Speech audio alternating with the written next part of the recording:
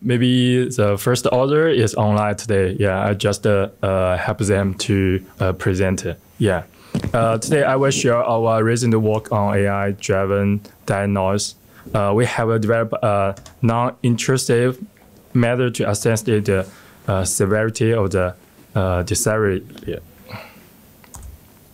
Yeah, first, I will talk about the background and the motivation, introduce why we studied this research and what hope to achieve. Then I will explain the proposed non-intrusive method to assess the Dysarthria, and finally, I will share the results we got from the testing of our approach. We introduced the background and motivation firstly. We can show some experience to introduce the task firstly. Give a speech. We need to decide what quality is this given speech, very low, or moderate. Yeah, we can produce this. The quick brown fox jumps over the lazy dog. Yeah, this is the test. So we can find the speaker can speak very clear about this one. Quick brown fox jumps over the lazy dog. Yeah, the speaker cannot speak normally. Yeah. So our task is giving a speech. How can we decide its severity level? Yeah. So it is important task for doctors and the patients. So assessing how severe Dysarthria is plays a huge role in figuring out the condition, keeping our eyes on how it changes over time, and planning the speech treatments. So currently there is main 3 ways to do this. So first is the clinical assessment, as shown in the left picture.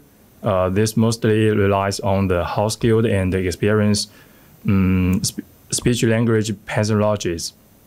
However, the drawback is that we need to take a lot of time, and mostly is expensive. So second, we have objective indicator, such as using the red indicator that. This method needs to the corresponding healthy data as a reference and match up with the other given recordings. But getting this reference speech recording with the voice disorders can be really tough. So it is the problem for this method. So lastly, there is the AI-driven method for classifying severity level. So this tech can seriously help the doctors diagnose and plan the treatment. However, most currently systems focus on the general speech clarity and hoarseness, which means they are looking at the things on the speaker-wide level. This approach can miss the smaller but important changes in the same person's speech. So this is a key point in this paper. The quick brown. Sorry. Yeah, for example, we can listen the 2 examples. This is the very high quality, is most equal to 5. This is not very high quality. I see a kitchen and people not really being safe in the kitchen. I expect we'll bounce back this week. Yeah, these 2 utterances is from one same speaker. We can clearly find these 2 utterances have a different ability, but they are both belongs to a same person. So we observe that in some cases with the specific word, the speaker can speak normal. But for other cases, the speaker cannot speak clearly. So we detect the given speech based on speaker identity. That means the speaker-dependent detection is not suitable for real cases. So we proposed another method, utterance level detection, in this paper. It is the speaker-independent solution. To address the above issue, we propose a new solution at the utterance level. When we say non-intrusive, means that it doesn't need any healthy data as the reference. And utterance level means that we focus on the catching the changes that happens in just one person's speech over the different times and the situations. So this approach let us find the difference in the details and check how somebody's speech might be changing without needing lots of the extra information. And motivated by this, we propose our new methods. The figure shows the overall architecture of our model, which is able to capture the unique difference within the same individual speaker. So we first designed the persuasive emphasis model that works on the frame level basis. This model pays more attention on the temporal variations, including the pronunciation, content, rhythm, and the timing. Yeah. And the second is that we propose the multi-scale aggregation strategy to gather static cues about articulatory information both at the frame level and utterance level from the given input speech. So the multi-scale prosody and articulatory cues directly assist the final prediction network for final prediction and detection from the multi-reviews, and naturally achieve the speaker-independent generalization ability. So now let we break down the structure in more details. First part is on the frame level.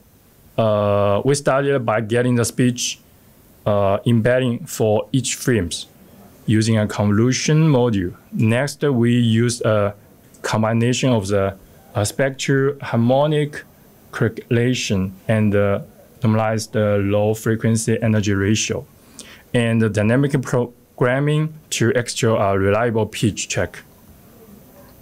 And finally, we use the pitch value from each frames as a weight to adjust its corresponding speech embedding. So this emphasized speech embedding helps to highlight the irregularities in stops and tones that can are typical of the obstructed speech. And this part, we move to the articulatory part. Articulatory part captures the global information of the speech, such as the respiration, hoarseness, and the characteristic. So, however, it also includes the speaker-specific information. So, we've developed a speaker suppression module. During the training phase, the module let all speakers in the dataset into the 3 classes based on their severity level. This approach helps minimize the influence of the individual speaker difference and pay more attention on the hoarseness and other features directly related to the severity level. And finally, for the prediction module, we start by fusing the prosody, emphasizing the frame level features and the articulatory features as input. And then these combined features then pass through attention mechanism, which helps to the model to focus on the most relevant cues of the speech. Following this, the data goes through a fully connected network that computes the quality score for each frames. Finally, and we do the global average to calculate the final score of the 6 frame scores. So this method ensures that the evaluation captures both the details and the comprehensive aspects of the speech related to the Dysarthria. Yes. And that we input the articulatory and the speech embedding, and then through the attention mechanism and get the final frame level score and utterance level score. Finally, we evaluate our approach on the public dataset, VCC, and toggle. That. So the table 1 shows the results of our model and the baseline. One test on the VCC and the toggle dataset. So the model shows that the difference performance across the different dataset, but our model consistent performs well, particularly on the toggle dataset. The main reason is that we consider the utterance level strategy into the solution. So to avoid the speaker-dependent problem here. Moving to the table 2 results, it is the ablation study. It highlights how different features influence the assignment metrics. It's interesting to see that the including picture or precise information really helps improve the correlation with the actual values. And as meanwhile, focusing on the articulatory features, the articulatory features seem to help to reduce the prediction errors when assessing speech with the similar severity level. So this kind of the insight of the super valuable because it points up toward what elements are key for future assessment. Yeah. So finally, we do some visualization of our results. In figure 2, the blue line dominates the perfect prediction accuracy.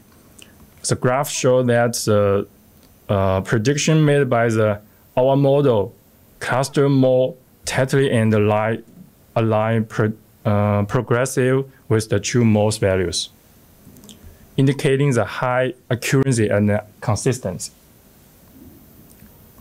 In contrast, the baseline mostness prediction are more scattered. Yeah. So the red figure 3, provides the additional insights into our model performance by comparing its prediction accuracy directly with the actual most values. So our model's score aligns well with the real value data, suggesting is the capability to minimize the human auditory perceptions of the input speech qualities. Yeah. So that's all. Thank you. Thanks for your listening.